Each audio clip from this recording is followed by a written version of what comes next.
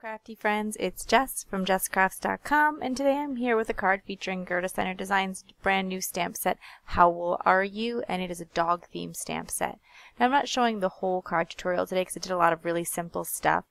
And to start off with, I did some inlaid die cutting here where I cut two pieces of pattern paper from Lawn Fawn with the stitched dies, and so they're inlaid to each other. The brown is inlaid into that maroon piece there, and then I took a piece of craft cardstock and stamped the bones from the How Wool Are You set all over to create like a little custom piece of pattern paper there, but I chose to keep it all inside of the stitching as opposed to making come off the edge as you traditionally would with pattern paper, just because I wanted to kind of tie in the dog theme here.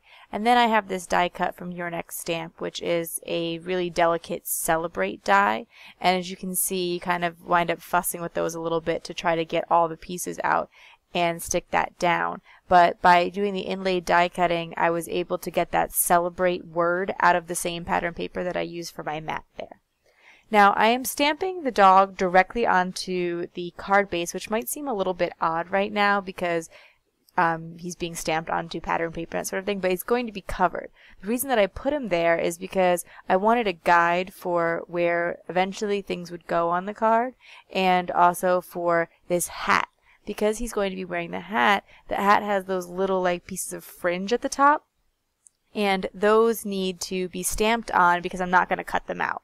I would not want to bother with that sort of fussy cutting. So that kind of pre-puts that down on the paper. And then when I do a little paper piecing to get that hat on there, it will already have its fringe and I won't have to worry about that. Now I'm using archival ink to stamp down this doggy on some watercolor paper because I am going to be using Zig markers. I resisted the Zig Real Brush pens for a long time and I still don't have many of them. I just ran across a particularly good deal that I couldn't pass up. And so when I was able to pick these up at Tupelo Designs, I went for it. And I don't have a lot of colors, but what's awesome about the Zig pens is you don't have to have a lot of colors. They blend a lot easier in some ways than Copics. I think they're a little bit more forgiving and better for newer coloring people. You know, if you're new to coloring, you might find these a little bit easier to master. And so what I did here was I simply laid down some of this yellowish color and then some of the brown right on top of it. And it did a lot of nice blending just by itself, and you could have left it like that, but then you have the option of going in with the water. And the water basically just tones it down like it really would with any watercolor sort of medium. Is adding water makes it lighter. And that's what it does here, and it helps the two colors to blend together a little bit. But being able to use a yellow right next to a brown and get a nice blend is a pretty cool feature about these markers. So I encourage you, even if you only pick up a handful of them, that they are quite fun to play with. And the blending is so super simple because you can blend just by coloring the two markers next to each other or by adding a little bit of water.